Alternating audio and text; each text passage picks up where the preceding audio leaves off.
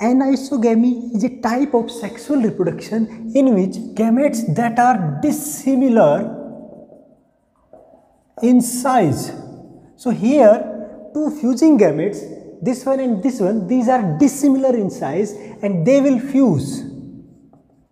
After fusion they will form zygote. So aniso means different, gamy means fusion.